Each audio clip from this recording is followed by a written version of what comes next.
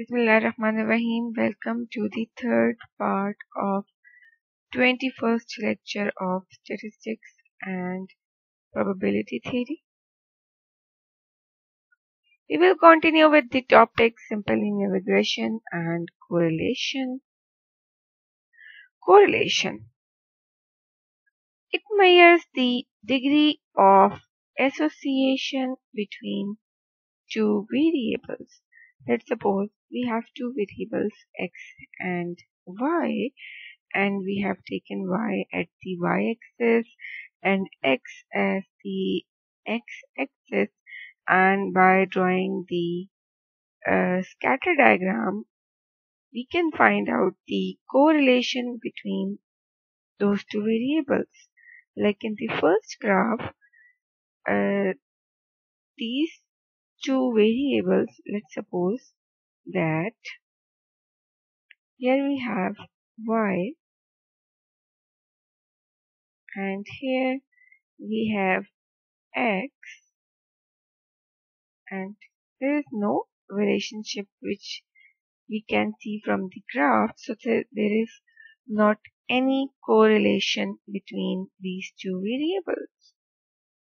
Now in the second graph you can see some pattern, not very much close, but there is some increasing pattern in the plot, so there is a low correlation, and this is quite stable, and this is quite high correlation, and this one is the perfect correlation. As you can see that as one variable is increasing, the other one is also increasing. So this is the degrees of correlation. There can be no correlation, there could be low correlation, there could be high, and there could be perfect. So types of correlation: if you have the increasing relationship, like if one variable is increasing, the other one is also increasing, so this one is the positive correlation. And if one variable is increasing and other is decreasing, so this is a negative correlation. We can say this in this way, that if one variable is increasing, the other one is decreasing due to the increase of the first variable.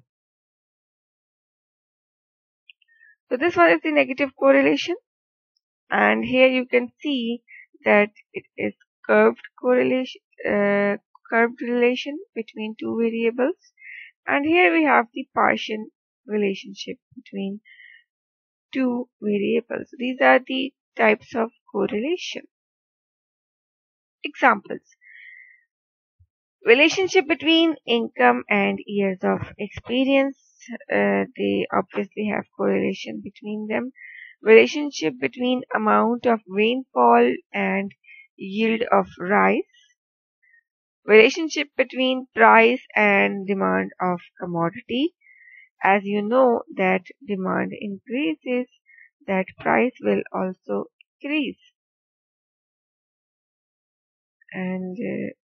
And from here you can see that as years of experience increase of any employee, his or her income will also increase. Relationship between nature of work and motivation to work. Relationship between height and weight. So all these have some correlation between them. So these are the examples of the correlation. Difference between correlation and regression.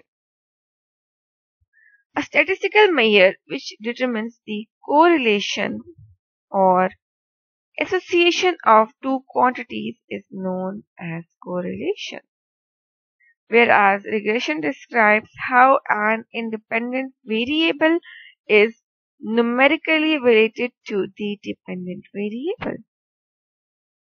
Correlation is used to represent the linear relationship between two variables. On the contrary, regression is used to fit the best line and estimate one variable on the basis of another variable. In correlation, there is no difference between dependent and independent variables. That is, correlation between x and y is similar to y and x.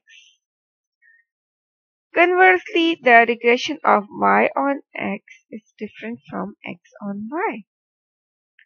Correlation indicates the strength of association between variables, as opposed to regression reflects the impact of the unit change in independent variable on the dependent variable.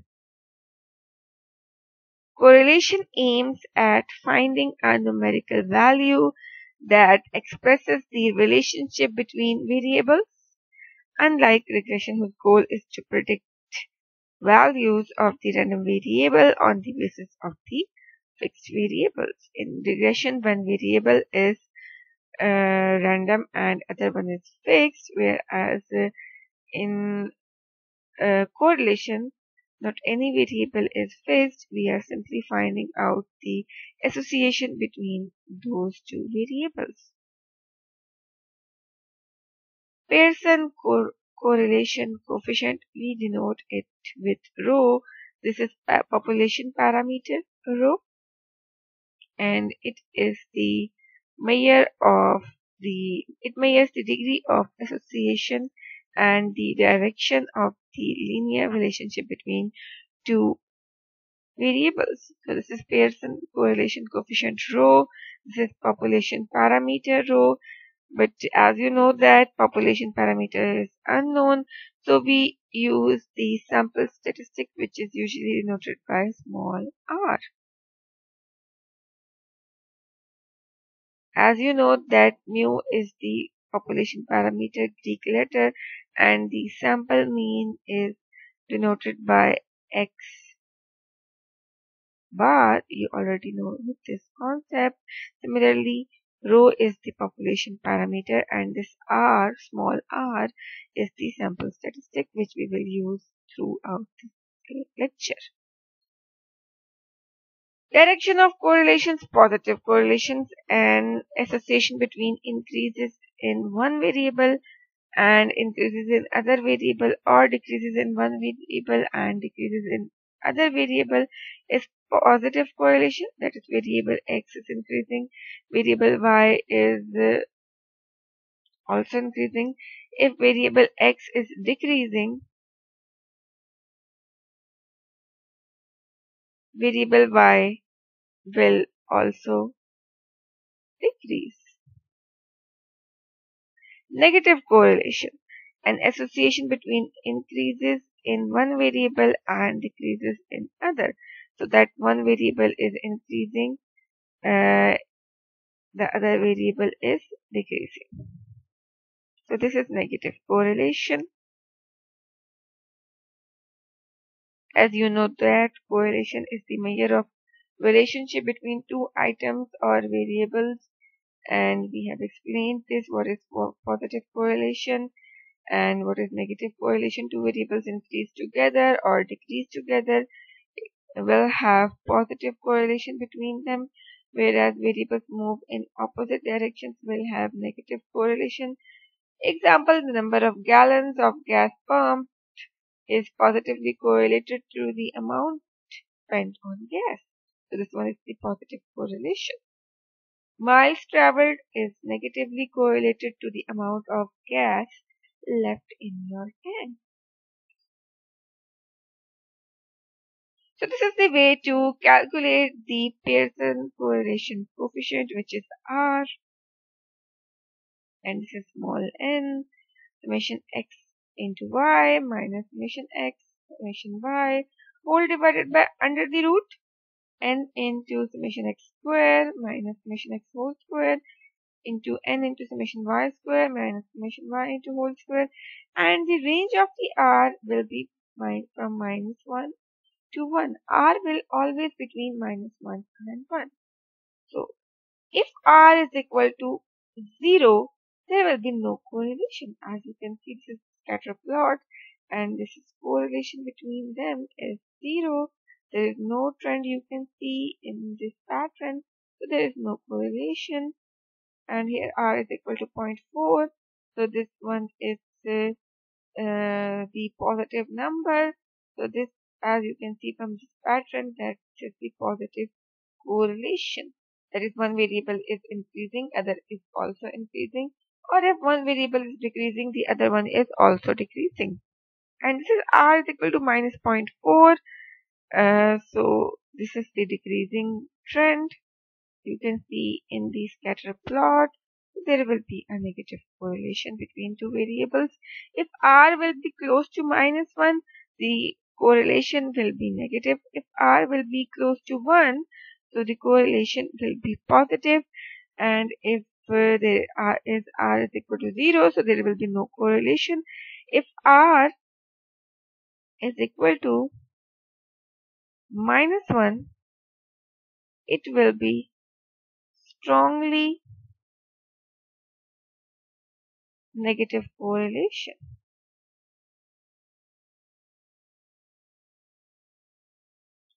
Strongly negative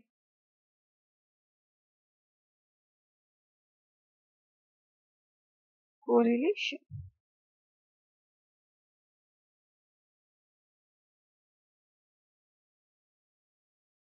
So if r is equal to plus 1, it will be strongly positive correlation.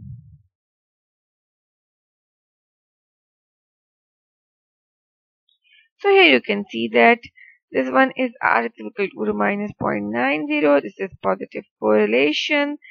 And r is equal to minus 0.50. This is moderately positive correlation. And negative correlation, r is equal to minus 0.90 is negative, strongly close to negative correlation, very close to minus 1. This is also negative correlation. There is no correlation in this case. In this particular case, r is equal to 0. R is equal to 0.50. This is the somehow partial correlation between two variables. This is but partial positive correlation. R is equal to minus 0.50 will be partial negative correlation. R is equal to 0.90 will be positive correlation, and R is equal to 1 is strongly positively correlated.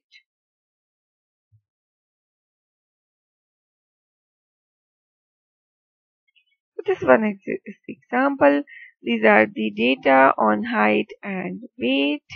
Calculate the Pearson's correlation coefficient for the given data. Let's suppose x is equal to height and y is equal to weight. So we have calculated all these calculations from this given data. Our summation x will be equal to, by summing this first row, summation y will come from summing this second row, summation x square will come by taking the square of all values of the first row, summation y square will come by squaring and summing the all values of the second row. Similarly, summation x into y will come 62 into 50 plus 72 into 65 plus 70 into 63. By summing it all, in the end we will get this calculation. By substituting it into the formula of the Pearson coefficient correlation, as n is equal to 10, we will have calculated from here 1, 2, 3, 4, 5, 6, 7, 8, 9, 10. So these are 10 observations. So n is equal to 10. By substituting all these values, you will get 0.886, which is positively correlated.